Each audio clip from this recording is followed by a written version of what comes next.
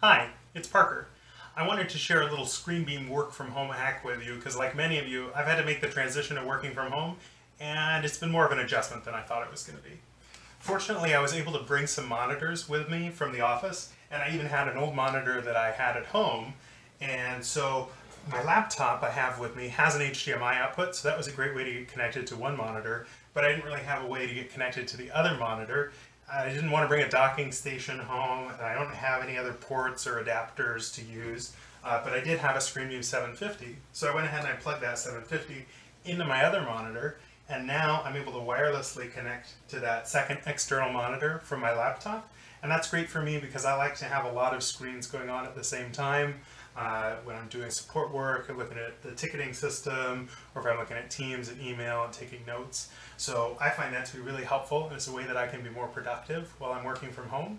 And the other nice thing about using the 750 is that my wife, she's also working from home, and sometimes she wants to use one of the screens as well to work on her master's program that she's almost done with. Way to go, Allison. So she can just come in and sit down at part of the desk, because we've turned her desk into 2 desks for both of us, and she can take her laptop and just connect to the ScreenBeam. I can keep going. I've still got 2 screens, but for her, again, nothing to install, no apps. She's able to make use of that screen, and then when she's done with what she wants to work on, then I can connect back up to that screen and get that full 2 external screens plus my laptop screen, which is really helpful for my productivity.